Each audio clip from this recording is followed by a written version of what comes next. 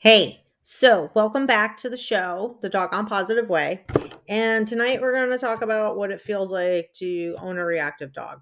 Like, do you feel like you're being judged by people? Do you feel like, um, a lot of people feel judged, because I feel like, well, what did you do wrong to your dog? And sometimes you didn't do anything wrong. And sometimes you could have done better when they were puppies.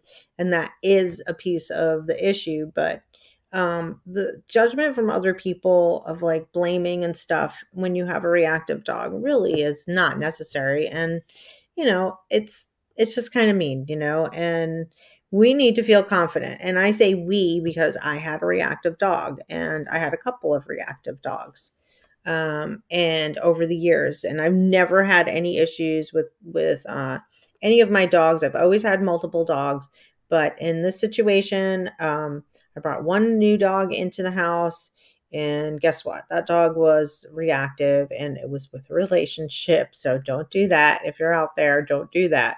And I'm talking to you about this because this is a reality of relationships and reactive dogs and aggressive dogs. Okay.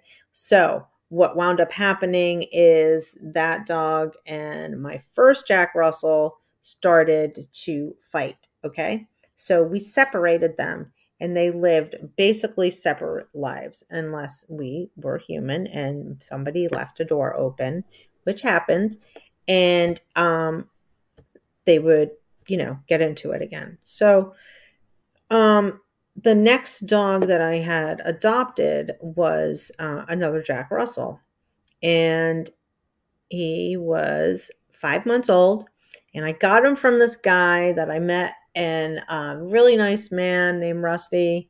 And he's like, I can't keep this puppy anymore, and he was too much for him. So here I am. I'm expecting a Jack Russell like Scrat, my first Jack Russell, super hyper, super active, and Rufus was very different. Rufus was a very different dog. And he wasn't reactive right away. I mean, he wasn't very social. Like if I took him out to like a pet store, like PetSmart or something, he wasn't having it. There's a lot of barking and growling. So I'm like, all right, this isn't happening. So he was fine with my dogs at home. He was fine with Talu. He was fine with Scrat. He was fine with my other dog that we had temporarily were fostering, Sammy, and he didn't have any problem with those dogs.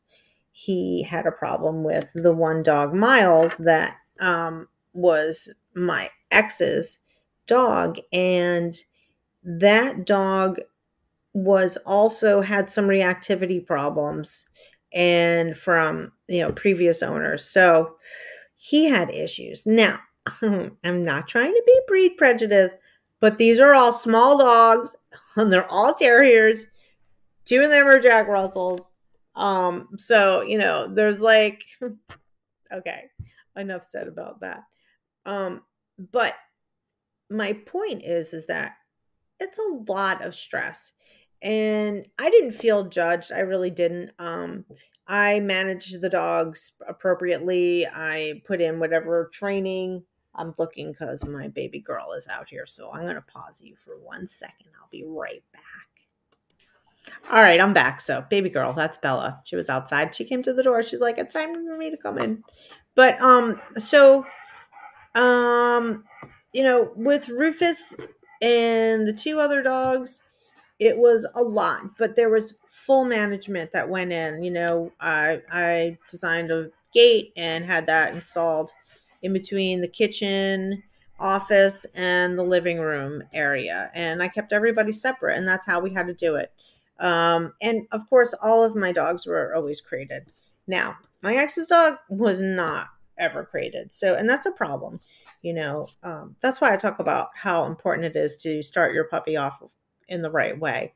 So, like I mentioned, okay, Rufus, he wasn't really well socialized when I first got him, but it was confusing because he was good with my dogs at home, but he wasn't good with the dogs when I went out on a walk or I went, to just like a normal pet owner. Hey, let's just go. So it was like, hey, I want to be a normal pet owner and go, take my dog to PetSmart. But that wasn't a possibility. But in the house with the other dogs, from day one, he'd never met them before.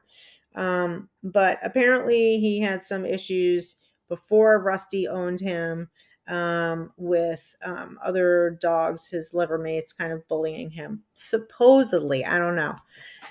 So anyway, as Rufus's life progressed and my life progressed, things happened, life changed. I had to move, my health changed, my world got a lot smaller because of my illness. And that meant Rufus's world got a lot smaller too. But he still was completely socialized with people. But anytime there was another dog in the mix, it was an issue, except for a couple small dogs like Tucker, Skipper Key, or Daisy, a dachshund. Like, no problems. Okay, great. Maybe not threatened. Big dog, forget about it. He's like gonna go and bark at that dog and try and bite the dog. He got out of the bedroom one day because Tammy had her arms full, opened the door, and guess what? The little dog scooched by her, came around the corner, started biting Troy in the face. Troy is amazing. Troy has such a high tolerance. He was like, what is happening, as he's getting nailed repeatedly? It's like, oh my gosh.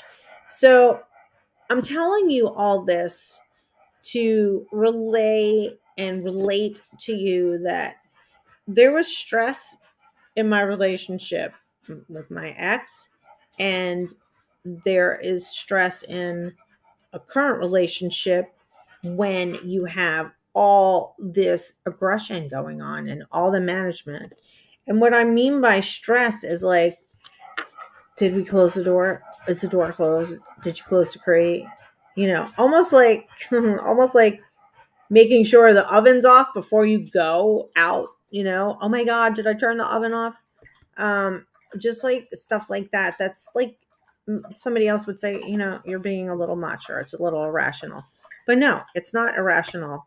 And the fear piece for me was, him getting hurt because he's small.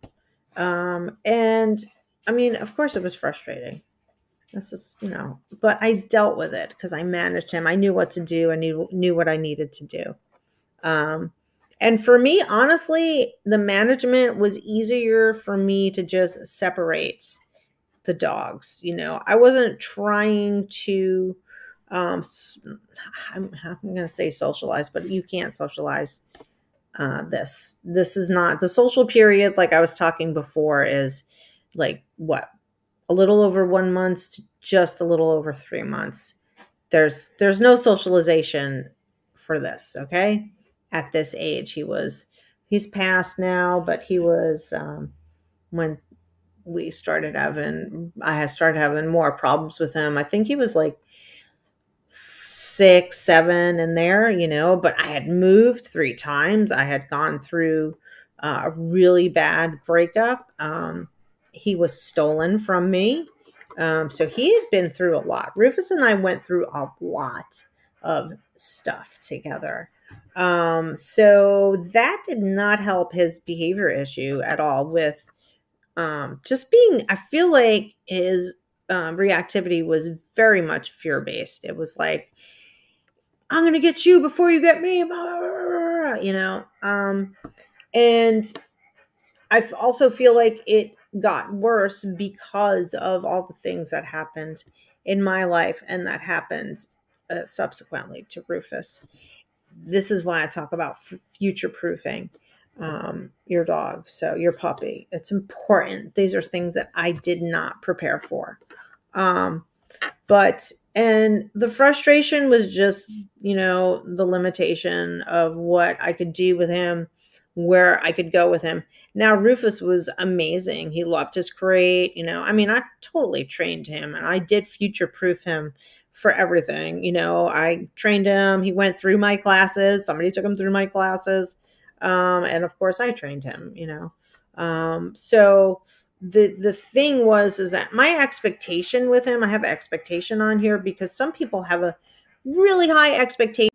my expectation was like, it wasn't that it was low, but it was realistic. And I put expectations here because a lot of people have really high expectations. Like, you're going to call a trainer, you're going to call me, we're going to evaluate, I'm going to evaluate your dog. And you think that whatever training we do, your dog is now going to be able to go to the dog park or now be able to, go to doggy daycare. And guess what? That's not happening. Okay. It just is not happening. And that's what I mean by expectation. It needs to be realistic. You don't have to lower it, but please have a realistic expectation for your dog and for yourself too, so that you don't have all the frustration and everything going on. And a resolution is to, reach out and train, because you can manage this. There are systems you can put in place in your house, outside, when you go outside. Some of you live in apartments, so you cannot escape, or you don't have a yard. You cannot escape, meeting another animal, another dog on your walk, perhaps, right? So you need to prepare for this. You need to do training and get your dog where your dog is focusing on you and that you can have that reliability, and also change what those things that your dog is reacting to. Your dog could be reacting to a garbage can, it doesn't have to be another animal, another dog, or another person. It can be inanimate objects. It can be a truck going by. It can be, I don't know, red car going by. I hate red cars. Whatever, the point is that you want to just kind of diffuse what those things mean to your dog. Because right now they mean like, oh my God, what is it? And I gotta get it and bite it, blah, blah, blah, blah, blah, right? No, like, you need to change it. How do you change it? You can pair something good with it.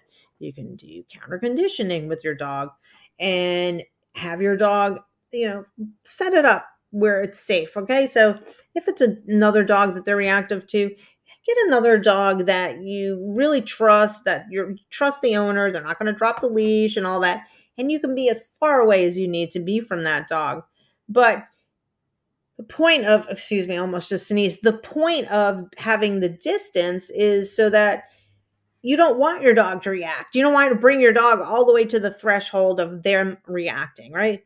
So you find out where that is, and here, okay, it's here, and maybe it's 20 feet.